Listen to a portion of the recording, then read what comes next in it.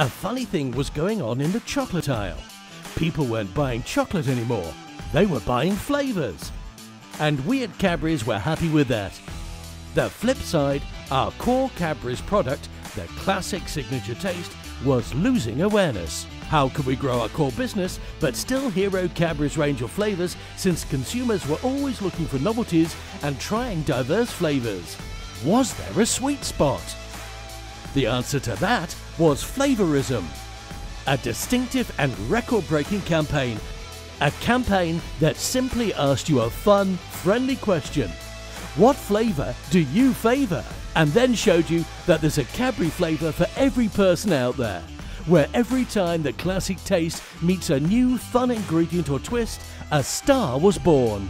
And where else has stars born every season with talents as varied as our flavours, but the region's biggest, youngest platform, Arab's Got Talent.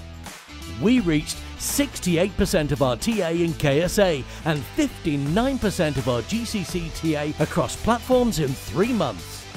The story of each flavour represented a talent in line with our AGT sponsorship, coupled with a character hashtag promoted across all our own digital channels.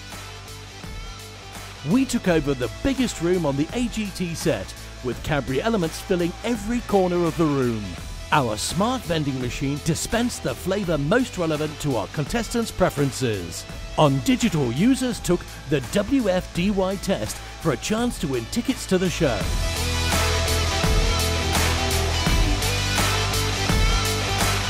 Suddenly, there was a rush of love for Cadbury out there. We had unwrapped the two things every marketer lives for: staggering numbers and brand love.